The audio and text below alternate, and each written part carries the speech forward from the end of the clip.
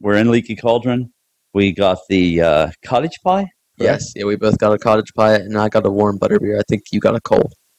Yep, that's right. Warm butterbeer, good Yeah. as always. Oh, yeah, it is good. But even though if you're thirsty for something like water, which I often most of the time drink water, um, the warm butterbeer can leave you with a wallpaper paste consistency inside of your mouth, which is kind of what I told Connor. But it's still delicious, so don't let that dissuade you from trying it. Cottage pie. One of Connor's favorite meals, oddly enough, is what we call shepherd's pie. Most people say, yeah, we used to have that disgusting stuff in when we were in school for lunches, and so. But that's one of his favorite meals. So the cottage pie is what they have fairly close to it. In the cottage pie, they say that it includes carrots and meat, which is lamb, right? Is it lamb? It might be lamb. I actually think it might be beef. Okay, yeah, maybe it is a could beef be cottage lamb, pie. And then it has a crusty layer of mashed potatoes over top of it.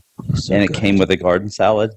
I believe the price for it was, I'm not sure right offhand. Okay, we're going to have a food review. Oh, shoot, now I will, see if you can look up the price That's to it real quick here. actually what I was just looking up. Okay.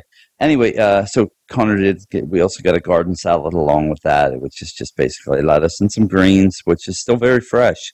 And this was at the end of the day. So, you fear sometimes that you're going to get the end of the day food, which we did not. So we got that, ranch dressing, the simple. And along with that, we also got a container of chocolate. Okay, I want to call it the wrong thing again here. Chocolate potted cream. Now, the last time we got the vanilla or butterscotch or butterbeer potted cream. This time we thought we would try the chocolate. So with that, I'll just start with the chocolate here real quick. The consistency of it, once again, I said the consistency of the butterbeer or the potted cream kind of tasted like barely a little bit creamy mousse. This actually tasted like a odd textured pudding almost. Connor didn't like the texture of it. No, he thought it tasted gritty. Correct? I much preferred the is it butterbeer? Yeah, the butterbeer potted cream. Yeah, I much preferred that because it was a creamier taste. And I actually liked, as odd as I am, I liked the kind of gritty feeling that was in it. You monster. Yeah, it just, I don't know, it gave a little bit more of a texture to it than just tasting pudding. Have I mentioned he's crazed?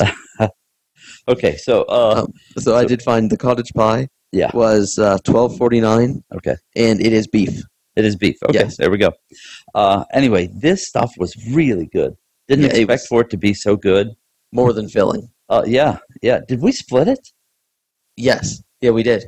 Why did we split it? Because it's, $12.49. I don't even know. So I think we were saving money on it. But that wasn't out. No, not on the first dinner. It had to be that just maybe we weren't hungry or something. I think it was $12.49, and it was also it was large.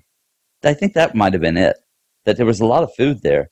I don't know why we were split it. That's a little bit different. But anyway, that's what we did. But it was actually quite a bit of food for both of us. Yeah, it was more than filling. Yeah, and Connor ate the salad, and then I think I ate most of the potted cream since he didn't like it. He tried it, and then so that, along with the butterbeer and all of that, was actually a good meal. As usual, Leaky Cauldron never fails.